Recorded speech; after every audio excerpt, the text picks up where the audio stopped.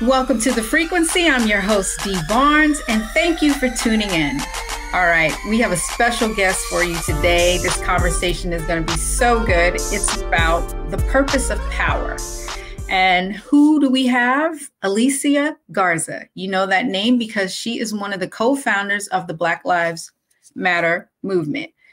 And we're going to talk about this book and organizing and all kinds of organizations and how do we gain power. And right now on The Frequency, welcome Alicia Garza. What's up, sis? Hello, my love. Thank you for having me. It's good to see you. Great to see you too. And thank you for taking the time. I appreciate you. I have to talk to you about your book, The Purpose of Power. But first, I want the audience to get to know you a little bit more. Where did you grow up? You know, I am a Bay Area born and raised, homegrown hand grenade, as they say. Yes, one of my favorites. I love that title, Sonia Sanchez. Yes. Right, giving homage to our sister. That's right. Yeah, I'm born and raised in the Bay Area. I grew up for the first part of my life, well, all my younger life in Marin County, which is like north, I think, of San Francisco. It's on the other side of the Golden Gate Bridge, right in between the Golden Gate Bridge and the Richmond Bridge. And then I lived in Oakland for about 20 something years until I recently moved to the state of Georgia. See, these are rich cultural cities that you're in, deep, deep, deep in the community. Definitely. So what led you to your path to become an activist? You know, I would say that my initial kind of path here was through my mother. I don't think she meant to do it. Right. I don't think she meant to do it, but a couple of things. One, my mom used to tell me to look up everything, right?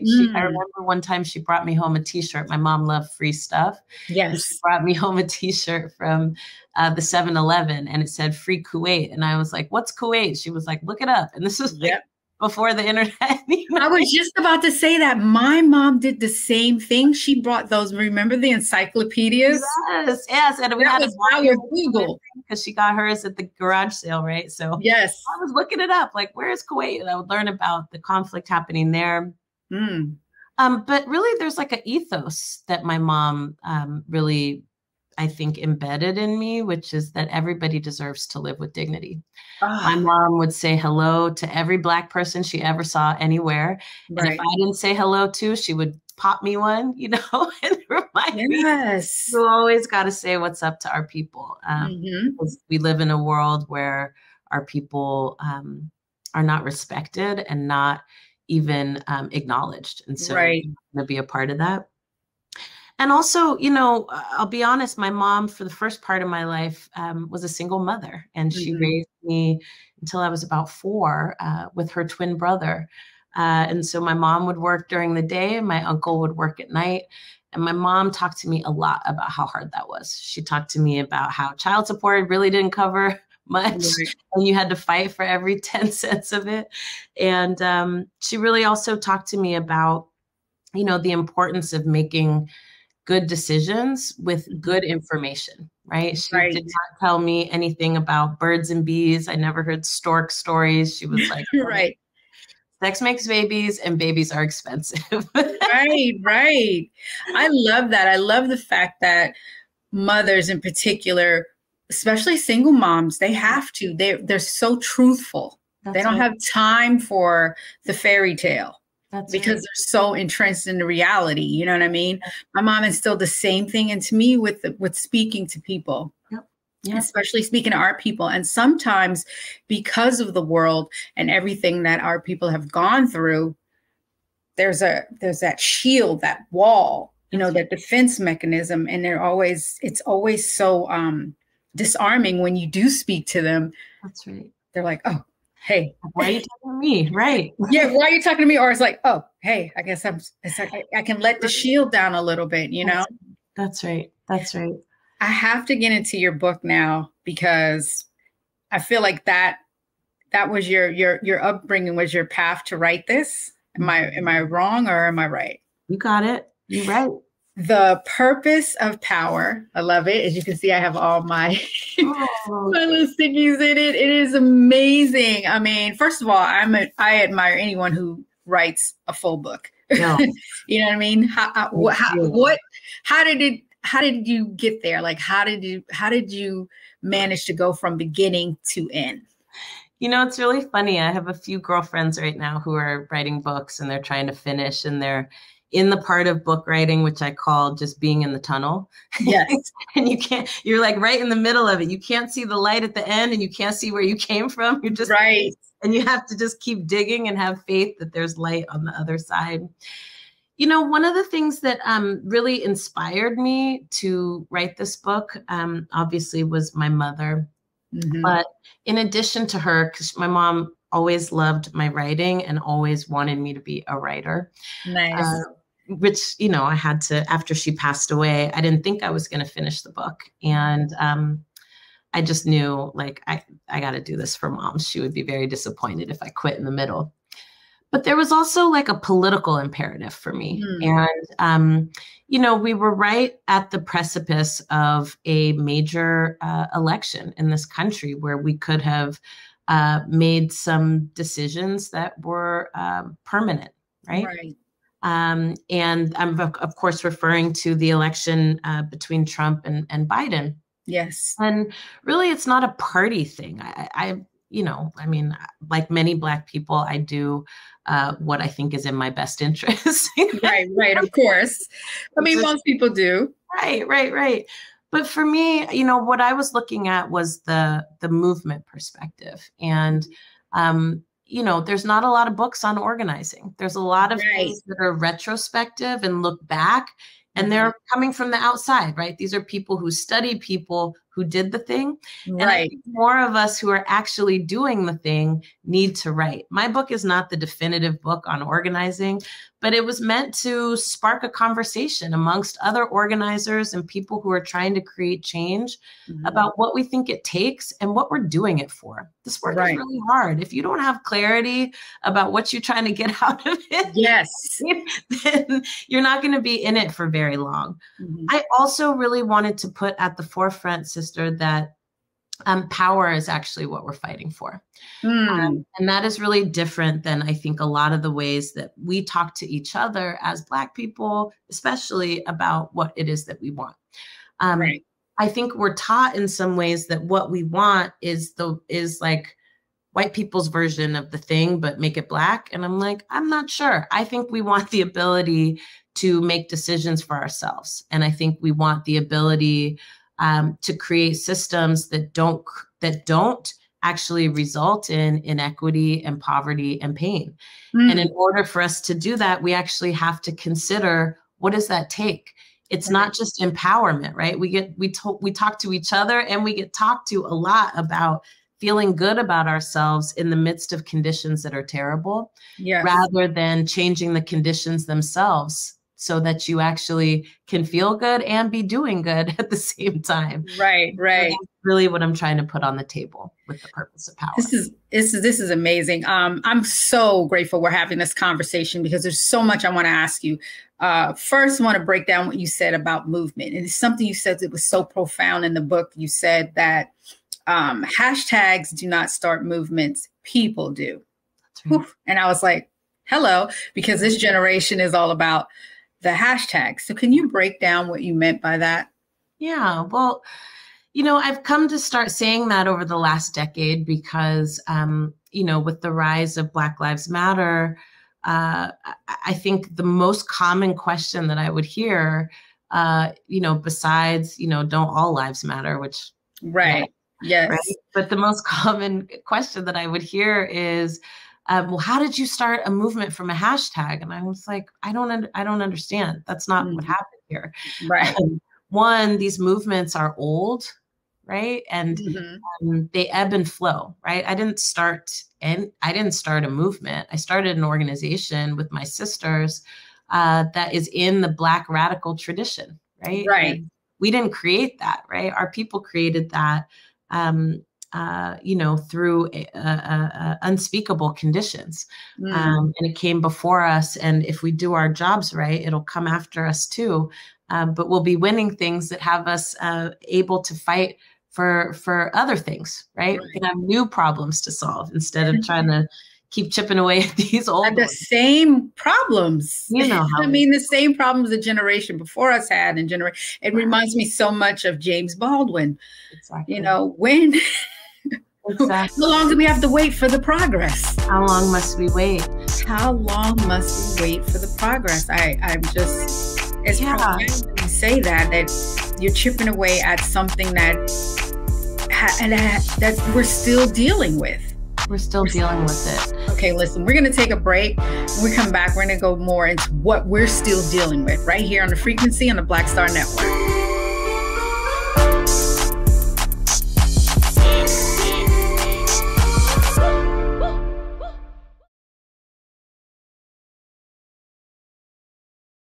Black Star Network is here. Oh, no punch! I'm real revolutionary right now. Thank you for being the voice of Black America. All momentum we have now, we have to keep this going. The video looks phenomenal. See, there's a difference between Black Star Network and Black-owned media and something like CNN. You can't be Black-owned media and be scared. It's time to be smart. Bring your eyeballs home. You dig?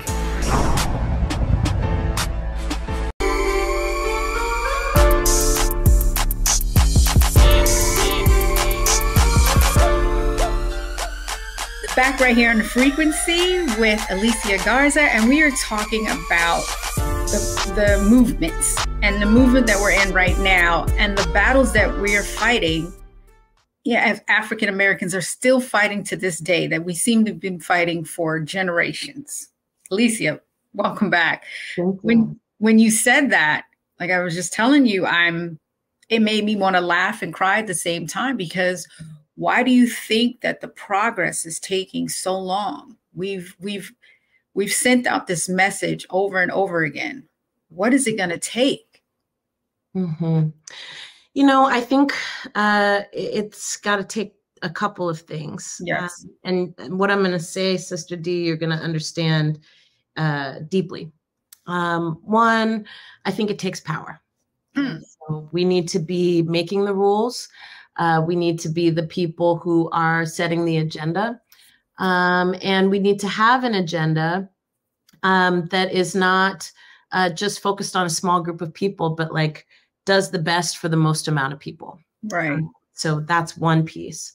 But then there's an internal piece that I really, have been thinking about a ton. As a student of history, I know that all successful movements are interrupted, right?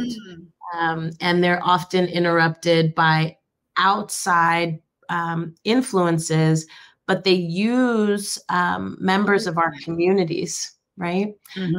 To kind of create strife and, discord and disharmony. And, it's interesting because when you look throughout history at every successful movement, right, that has been an element. And the result of it, of course, is that our perspective on what it will take is that nothing can change anything, right? It leads to nihilism. It leads to apathy. We come to think of ourselves as inherently flawed people that can't get anything right.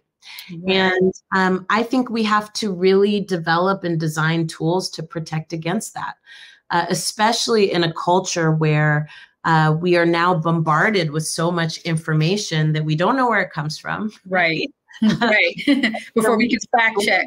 Yeah, we just absorb it. We just absorb it. Like, how long did it take for me to learn your story and your history, sister? Right. How long has it taken for people to understand that this movement is not hashtag fueled, but organizer fueled? Exactly. How long has it taken for people to really understand, what Dr. King was trying to do and what Malcolm X was trying to accomplish, what Sister Rosa was trying to accomplish, and even what this movement is trying to accomplish, and what has gotten in the way of that? I talk about this in the book about, the stories that we tell that I call fairy tales that we perpetuate, that make us feel better, but confuse us about how change happens and what gets in the way. And I don't subscribe to the notion that we're our own worst enemies, right? I don't do that. Okay. But what I will say is, if we really about this life, then we have to be committed to a more nuanced understanding, not just of human fallacy, right? The real thing. But we also have to be really deeply entrenched in the strategies that white supremacy and this government has used to keep itself intact. And we have to hold both of those things together and then make assessments, right, about what we're working with and how it is that we move forward. Whew. One of the things that each of these movements within the community, I've always, admired and tried to get involved with, but I never understood the process of an organizer and how do you organize? Yeah. Can you please break that down for the audience? Because I know there's people out there that are like, I want to do something. I feel like I need to do something, but they don't know where to begin. They don't know how the process starts. And I'm one of those people. So please walk me through it, because I really want to know. I've been part of, for example, with hip hop, we were part of this process, the All in the Same Gang project, which was to stop gang violence. And I was all in, from the music part to the, we had these giveaways, and of course, corporate sponsorship got involved. And, then it becomes another thing.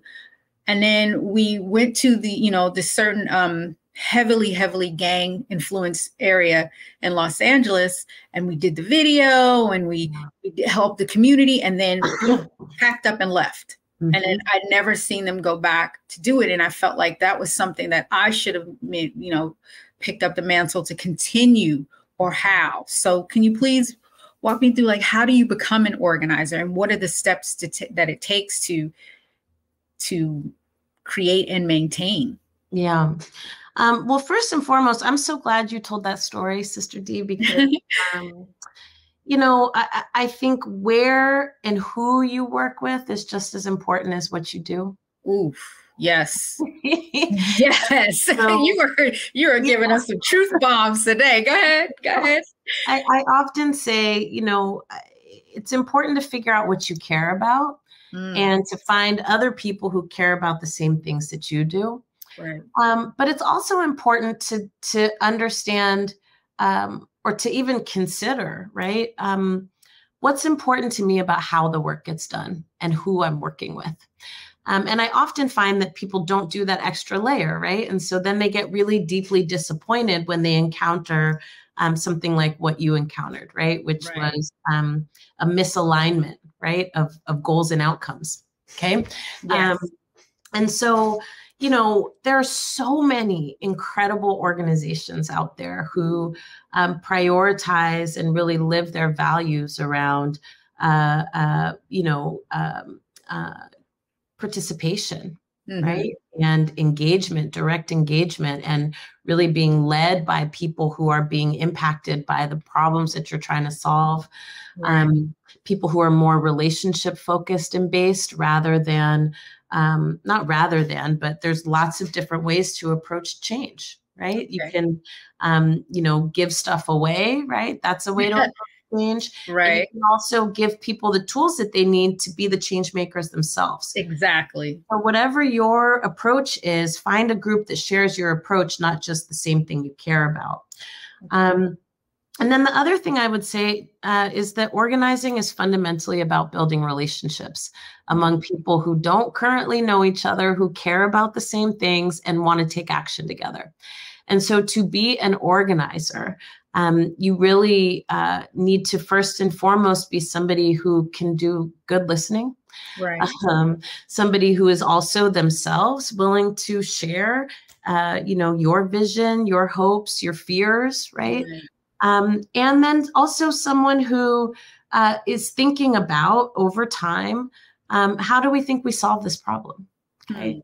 And I think with organizing, we have this idea, right, that there's one person. This is an example of those fairy tales. We can all name, a leader of a movement, but can we name the engine behind it, right? Like, do people talk about Diane Nash? Do people talk about the fact that Sister Rosa continued to organize well into her 80s, right? Wow, they don't. Like, literally. And it's because we don't know that, right? We're taught that, for you to be an organizer, you have to be the one with the bullhorn. You got to be the one in front. And that's not what organizing is. Organizing is reaching as many people as possible who are looking for you and getting people together to come up with solutions to the challenges that we face. And what's core to that, at the very, very center of it, is being able to build relationships among people who might want the same thing, but they might come from different places. How do you build bridges amongst people's differences in order for us to take action together? Not get rid of the differences. The differences are not a bad thing. Right. It's how do you bring all those different elements together so that it becomes a song? Okay. Really what an organizer is. Is this something that you've always wanted to be when you were growing up? Like, I can't see you as a little child, even though you were raised in Oakland. So you had like the Black Panther, influence, community-based influence on you. But was that something that you wanted to do when you were like younger? You were like, this is what I want to do, maybe politics or something community. It's so funny. I didn't know what organizing really was until I got to college. Right. And, we got to think about that, right? Again, I didn't learn about organizing in middle school or high school, right? Of course not. And that was designed, and we can see in places like Florida, places like Alabama, right? They're trying to like reinstate that kind of stuff. Places like Texas, where, you know, they have textbooks that say that there was no slavery. Right? Actually, slavery was people migrating from Africa to come here to work. That's literally what they're teaching in schools, right? Insane. That's insanity. It's bizarre. So I didn't grow up learning and knowing about organizing. And then on top of that, Sister Dee, you know, growing up in the 80s and early 90s, I will say that, you know, at that point, the Panthers were not at their height anymore. And so the way that people talked about that work was quite different.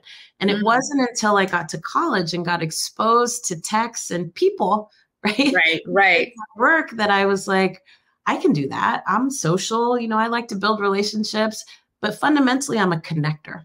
And that I think is my role, right? What I'm good at. I'm good at bringing people together who don't think they have anything in common to like get stuff done together. And so you know, you really shocked me there for a minute, thinking about your upbringing in Oakland. They're not teaching what the Panthers did in school. It's silence. It's almost, I mean, not at all. Like not at all. But what's cool is as an adult, I can tell you, Panthers are everywhere. Like I run into Panthers at the grocery store, at the doctor's office. You know, when you go out to eat, it's like folks are still very much alive, very much active. A lot of the programs that people began are still in existence and still taking care of our people. You know what I mean? So some of it is like being able to also expose people, right, to what's in front of their face. That is also a part of organizing, right? Like we're all taught to see the world a certain way, and the way we're taught to see the world benefits a certain group of people and benefits a certain arrangement. And as an organizer, right, your role is often to expose people to different perspectives, right, and different ways of looking at things, and to really also expose how power operates, right? It wasn't until somebody organized me, right, that I understood, oh, not only was I not taught this stuff, right, but there was actually an agenda behind not teaching me these things. Then I became committed to finding out more, right? Learning more. I feel like this is what people are doing now on YouTube, but they're going down weird, like rabbit holes that, you know, may not take you into a good place. Radicalizing people in different directions. We're going to take a break, and when we come back, we're going to get into our favorite chapters, the purpose of power, right here with Alicia Garza on The Frequency on the Black Star Network.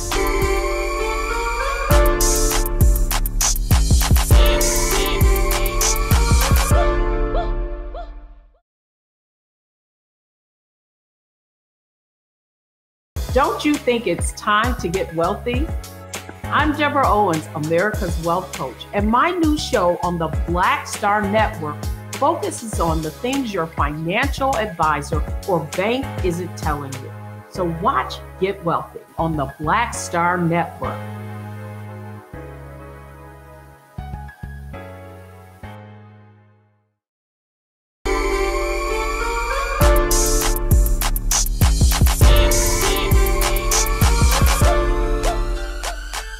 Right here on The Frequency with Alicia Garza, and we are talking about her book, The Purpose of Power. Alicia, please join me. How we come together when we fall apart, which I thought was, wow, interesting. I want to get into that, but I want to share something with you, because the reason I was asking you about organizing too was also I had an experience with Diane Watson, Senator Diane Watson, when the whole Los Angeles riots happened. And this is when I was still doing the hip hop show, Pump It Up. We went into the community and we watched her work. And it was amazing because, you know, everything got burned down, and they needed stuff like simple things like diapers, baby formula. And she had all these, you know, organizations that were coming in and donating stuff. And then she was organizing it and having people, you know, get it out to the community. And it was amazing to see.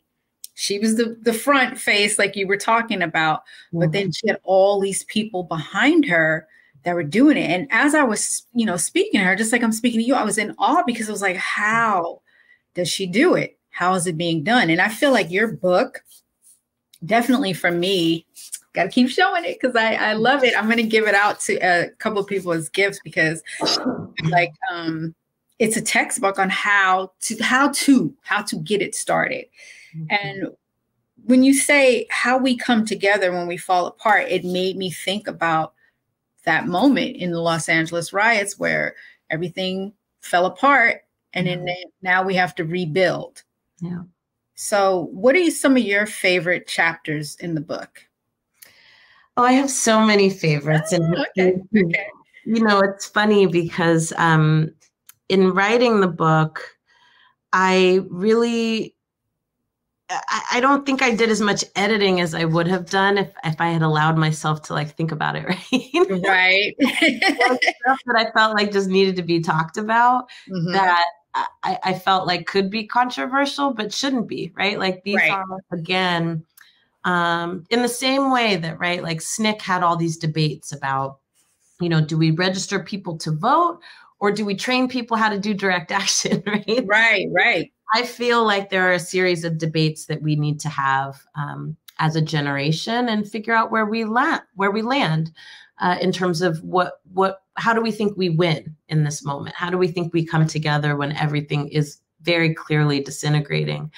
One of my favorite chapters in this book is pedestals, profiles, and platforms. And it's a piece of the book where I really talk about how for the first time in my lifetime, activists really got celebritized, right? Yes. This is not a thing that I had ever seen. I've been organizing for more than 20 years. Mm-hmm. The more public and visible way that I'm known, I think, doesn't capture, right, how long I've been in this work. Right, it doesn't. I just want to say, like, this has not happened before in my lifetime where, you have activists walking red carpets and, we were fortunate enough to be named as like Time's most influential people of the year. Like, this is not a thing that happens. And, there's all kinds of ways that people approach it. Some people have a real disdain for it and feel like it's opportunistic or it's somehow shady. Other people come into this work because that's what they want. Right. So we're kind of in that era now. And, I really make this argument that it's not that it's inherently good or bad. It's that you have to have clear strategy on what you're using it for. If you're using it just to boost your own personal profile, right? That's not actually moving us forward as a community. Right. But if you're using those that level of exposure to also expose people to the issues and concerns and demands of your community, then that's a whole other conversation, altogether. I also kind of talk a little bit about the gender disparities, right? Of like who gets highlighted and who doesn't and why. And I talked a lot about, how, often it's men, right? Exactly. Heterosexual men that get placed at the forefront. I remember seeing this cover, I think of like Vanity Fair that made me want to like pluck my eyeballs out, right? Mm-hmm. Not because I don't love me some Tracy, because I love her. Right. Tracy. But because it was like, they were doing this like Martin Luther King, Malcolm X themed thing with like the woman in the background, but that's like not what was happening. Right. And actually what has been so powerful, I think, about this last decade is that we've really seen the increase of public visible leadership from women, from queer people, from trans people, right? And I think that is deeply important. And yet we had these kind of mainstream narratives, right, that we're still holding on to about the powerful man and the strong woman behind him. And so, we talk about that in that chapter. Another chapter that I'm really, that's relative to that is this chapter on imposter syndrome. Oh man, you're hitting the truth bomb. Because I've been feeling that lately. I have been in it. Yeah, it's my love letter to us, honestly. And I talk about, right, how it's not so much that there may be some piece of imposter syndrome for Black women and women of color where we feel like we don't have the appropriate skills or we're just not good enough, right? But also, patriarchy is a real thing. And, living in a world where men get to be mediocre. Okay. I'm talking the bare minimum. Just nothing. Literally. Just on a t-shirt, don't brush their teeth. No, and the audacity of it all, right? The audacity of it all. And but we live in a world where we have to navigate, when we say something, people look at us funny, but when a man says the same thing less skillfully than we did, right? Right. Then everybody flocks towards what they said, even though it was your idea. Exactly. And so I want to highlight that because I think there are still. And when we say it as women, when we say it as women, we get picked apart. Totally. And that's on so many levels, right? Right. Whether it's, telling our stories, right, of how we've been done wrong, whether it's giving our ideas for how it is that we move forward. Right. Our ideas are considered to be less valid than that of people who occupy positions of power in our society. And we still have to talk about it. And so I really wanted to put that chapter in there because I wanted people to understand that just because we're fighting for a world where there's justice and freedom and liberation doesn't mean that we're not still intentionally or unintentionally perpetuating the same dynamics that we're trying to intervene on. Right. So I put it in there so that we could really think about, in our organizations and the work that we do and the efforts that we put forth, are we still doing the same stuff? Or are we being conscious about not just representation, right? But representation with substance, okay? I don't just want more women in decision-making roles, but I want more women who have the same values that I do in decision-making roles. That's what made me feel like your chapter on the power of identity politics. That was one of the ones that I was thinking about because just that word, identity, can you break it down for the audience so they... Well, yeah, that word comes from us. I mean, identity politics is actually a movement phrase that comes first through the Combahee River Collective and people like Barbara Smith, right? Who talked about how they cannot separate their politics, right, from who they are in the world. Right. Then it gets co-opted, right? It gets co-opted by conservatives in this country who use it as a pejorative term. Identity politics goes from how you reconcile, right? Being of color, being woman, your sexuality, right? In a world that doesn't want you to survive because of that, to, woke whining, right? No, you did not. Wait, you done said the buzzword. No, you didn't. I did. What do you think about that? Like how they're taking the word? And I think it's complicated because honestly, what happens is we start to adopt the same stuff. So then you start hearing Black people be like, I'm not into that identity politics stuff. What is you talking about? You don't have a choice. Exactly. If you are aware of the fact that you are Black in this country, you do not get to abhor identity politics. And just because some white man in a suit told you it was wrong doesn't mean you have to adopt that. That comes from our foremothers. You understand me? That was a way for us to wrap ourselves in bubble wrap, right? Say, we got to outlast this idea that we have to leave parts of ourselves behind in order to pursue justice and freedom. And so I put that in the book because I needed people to understand some of these really tricky methods that conservatives in particular use to create and stow division and confusion amongst our own ranks. You have us talking about us against us, right? But we don't understand the origins of where those things come from. And we don't understand always the impacts, right, of adopting those narratives. We don't need to be microphones for, my mom used to say, for example, the devil don't need no help. Okay. Yep. So people say, I'm just being a devil's advocate. She would be like, the devil don't need no help. They're doing fine on their own. Conservatives don't need help in terms of getting their message out. We shouldn't, keep kicking around their language, trying to draw people's attention to it, because all it's doing is embedding it. Right. What we do have to do, though, is organize our people, make sure our people are equipped with the information that we need to be critical thinkers, right? And to see through the nonsense, and also to see what's on the other side. Right. That's why I wrote That's what I want to get into next. When we come back from the break, we're going to talk to Alicia about how do we get to the other side and acquiring that power right here on the frequency on the Black Star Network.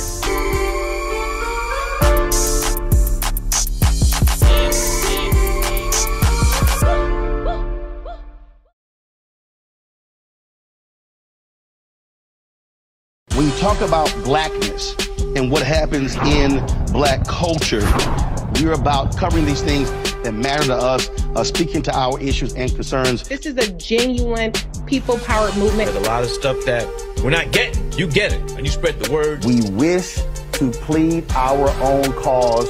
Too long have others spoken for us. We cannot tell our own story if we can't pay for it. This is about covering us. Invest in black-owned media. Your dollars matter. We don't have to keep asking them to cover our stuff. So please support us in what we do, folks. We want to hit 2,000 people, $50 this month, raise $100,000. We're behind 100,000, so we want to hit that. Y'all money makes this possible. Checks and money orders go to P.O. Box 57196, Washington, D.C. 20037-0196. The Cash App is $RM Unfiltered. PayPal is R Martin Unfiltered. Venmo is RM Unfiltered. Zelle is Roland at RolandSMartin.com.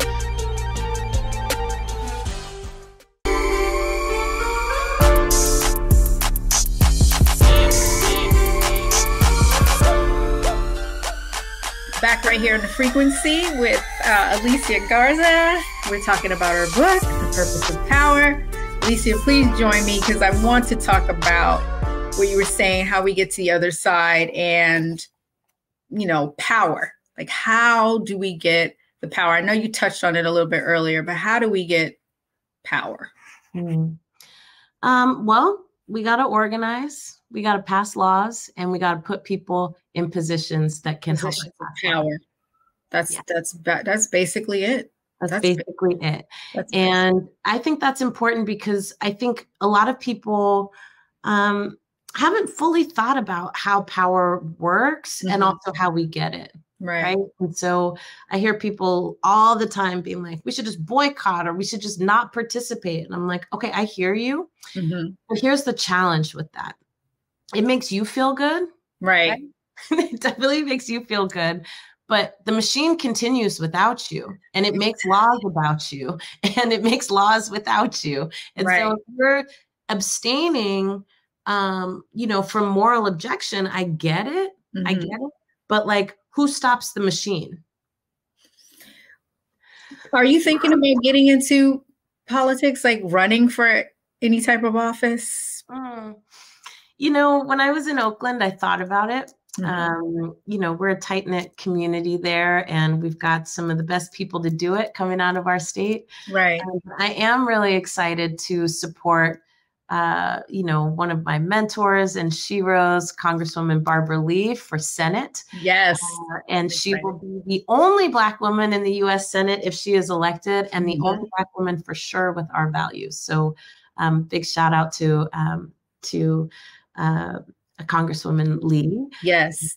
And we'll be working, to make sure that her race is successful. And then also my sister, Latifah Simon, who is a warrior and has been a warrior since she was like 16 years old, right? Like people don't know that Latifah, I believe, is the youngest person, one of the youngest people to win a MacArthur Genius Award. I mean, like Latifah has been helping to run the BART transit system for the last 10 years and killing it, and has brought in more money than any of her predecessors to help improve the system. I wouldn't have known about her until you tweeted about her. That's what I'm saying. I'm obsessed with her, and she happens to be my friend. But one of the reasons that I'm obsessed with her is that Latifah does all this stuff, right? And she just moves how she moves. She doesn't do it for the accolades, right? She just moves how she moves, like, you know, putting community ambassadors on BART instead of police officers, right? Like she knows what's up. So she is running for Congresswoman Lee's seat. And so this time next year, we could be putting 2 Black women from California into the United States Congress, which I'm 100% for. And I would just love to work for and behind them. That would make me so happy. That's how you get involved. You're working as a support system. I see you. I see you as like the help in the foundation. You know. So what is Black? What is it? Black Future Lab. Excuse me. What is that? Is that your organization? Is that something you started? Yeah. So in 2017, I left Black Lives Matter because I really wanted to start an organization that was focused on building power with elections. Right. And, this has been an age-old debate in our movements about whether or not to participate in elections. Obviously, we know that there is a ton of corruption inside of government, and government does not function the way that we want it to. But I am also a deep believer that, like, we cannot leave these folks up to their own devices. Right. There's too much at stake, and there's too much online for us to just walk away from it. It's ours just as much as it's theirs, right? If not more so, right? And so I built the Black Futures Lab in order to work to make Black communities powerful in politics, so we could be powerful in the rest of our lives. When we think about issues of police violence, when we think about issues of public safety, when we think about issues of affordable housing or jobs or wages, all of these things are decided through policy, not through wishing and hoping that things would be different. That's right. And too often, right, Black folks are not only not at the table, but we're not even shaping the agenda of what's being discussed. Right. And our work aims to change that. So we do build independent Black political power from with a range of strategies that includes collecting recent and relevant data about who we are and what we care about. We have run and conducted the largest survey of Black people in American history with our Black Census Project. And it's open right now for people to participate. So you can take it at blackcensus.org. Nice. You don't have to be, political. It's a nonpartisan survey. You don't have to give us your contact information or your name or anything like that to take the survey. We just want to know what you deal with, what you think is important, and what you want to see done about it. And then we take that data and we do something called the Black Agenda. And we'll be doing that for 2024, which is taking that information and turning it into a legislative agenda of policies that we fight for together in cities and states to make a real change in our neighborhoods. We also do door-to-door organizing, and we educate, activate, and motivate Black people to participate. And not because our ancestors died for the right or anything like that, just we can be powerful, right? Exactly. It's us that are putting these issues on the map. And it's important for us to participate so that we can maintain and build our power. So that's something that we work on. And then we tell new and different stories about who Black people are and who we can be. We are bombarded every single day by narratives that tell us we're not enough, that we don't do enough, that we don't do the right thing. And the fact of the matter is more of us do the right thing than the wrong thing or nothing at all. And so we want to put those stories out there, and we do that, in a number of different ways. If you want to learn more about the Black Futures Lab, you can visit us at blackfutureslab.org. And of course, if you want to take the Black Census, take it at blackcensus.org and then pass it to like 5 of your friends. That's right. That's amazing. I have to ask you, you said that in 2017, you left Black Lives Matter. What was that like? Because you were one of the original founders of the organization. What led you to that decision? Yeah. Look, I've always been an organizer at heart, and I feel very strongly that there are multiple ways to make change. For me, I don't think it makes sense for all of us to be concentrated in one lane, right? Right. You need many approaches, many perspectives. And for me, I felt like, look, like, it's no shade to any way that anybody else wants to do a thing, but where my heart is and where my passion is making sure that we pass laws that change the lives of Black people. Right. And so, you know, I decided to start something myself that could help contribute, right, to this bigger approach and strategy. With that being said, you know, I'm very grateful to be like the smallest part of something that has literally changed the course of history. It really has.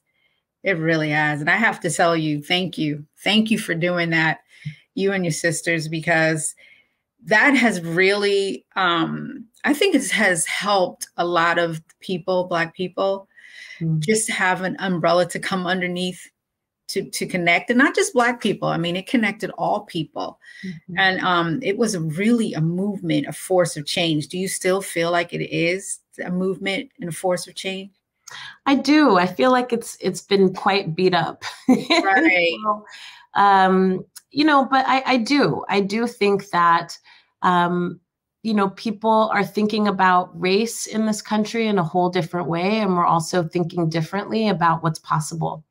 And so, again, I'm grateful to be the smallest part of something that has had such a major impact. And I look forward, you know, years from now of, you know, continuing to correct the record. Right.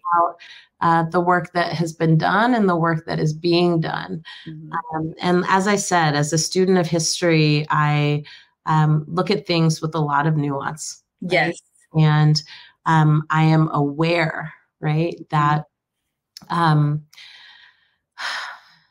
that this movement has had such a global impact, right, that it has a bullseye on its on it. And so I don't take that lightly. Right. Has it been a bullseye on you? Oh, absolutely. In fact, you know, in 2020, right, actually the day that my book came out, I was visited at my home by the FBI. They said that my name was on a hit list with several other elected officials and, you know, other activists. And yeah, the FBI came to my house, give me a duty to warn, which is basically like, they just tell you some a heads up, but you on your own. Yeah, but we can't do anything about it, and you should just be really careful type stuff. But interestingly, next month, so the people were caught, and it was actually not just one person; it was like 9 or 10 people that were a part of a Aryan Nation cell. Oh my God! They had planned to blow up power grids and, you know, kill a bunch of people, and they're actually going on trial pretty soon in North Carolina. So.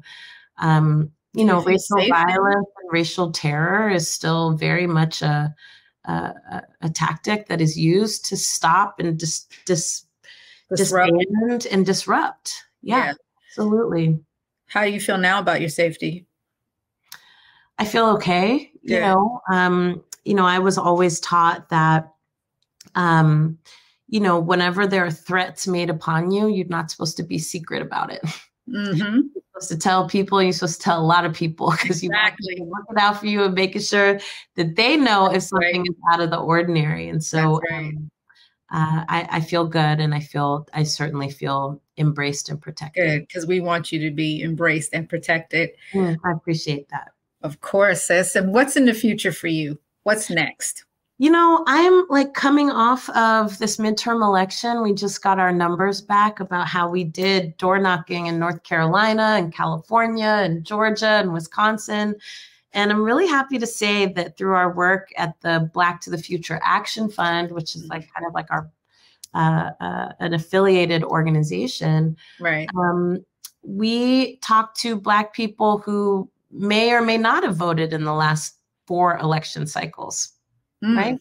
Usually folks that get targeted for door knocking are people who, you know, vote all the time. Right. Focused on people who are like, I'm not sure if I'm going to vote or not. Right. I vote sometimes, other times. And because of our work, Sister Dee, we increased voter turnout by 50% amongst people who voted infrequently since 2018. So that's a big deal to me, especially as it relates to Black folk. Yes. So I'm going to keep doing that. We're still working on the Black census. We're trying to get to 200,000 responses, and we're about halfway there. Again, we are like shattering records for collecting data on Black people. This literally is the largest survey of Black people in the history of this country. Right. And you can be a part of that. So I'm just doing that. And then also have some creative projects on deck that I hope are able to get off the ground and get out long. But we'll tell more when it's kind of on the way. Thank you for sharing that with us, and thank you for sharing your time with us. This has been an amazing conversation. I have to tell everyone, please read this book, The Purpose of Power, How We Come Together When We Fall Apart. It is amazing. I'm giving it out to several people. I want my daughters to read it. I think it's important, and I hope that it'll inspire me to take the mantle and do something on that level. You're already doing Never be on your level, but close and supporting it. Already doing it. So thank you, sister. I really appreciate you. Thank you for being here. Thank you for having me. All right. And you stay safe. We love you. We love you. We appreciate you. Thank you. You're the best. Okay, good. Big hugs and much love. Thank you for having me. Thank you.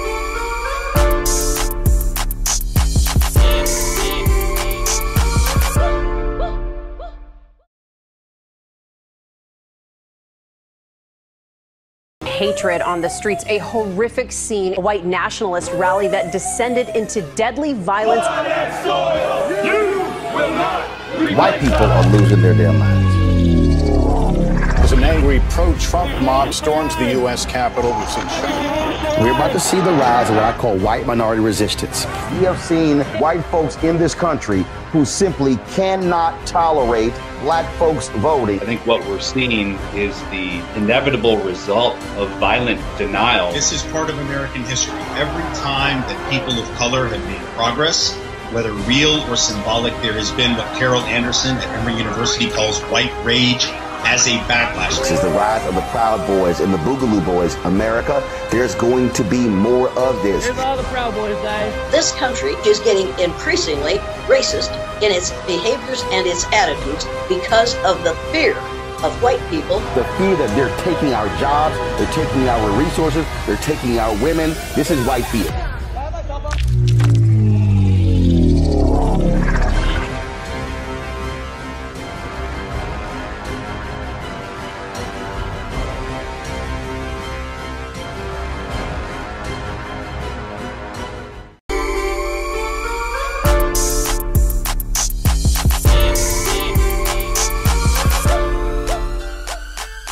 All right, another episode of The Frequency with this book right here, The Purpose of Power, How We Come Together When We Fall Apart by Alicia Garza. I want to thank her so much for the truth bombs that she let off today. She really helped us understand the meaning of the movement, Black Lives Matter, and all the things we talked about, discussing politics.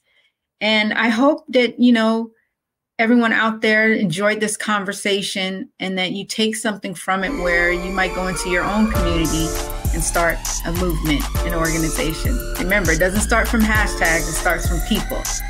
Thank you. I'll catch you next time.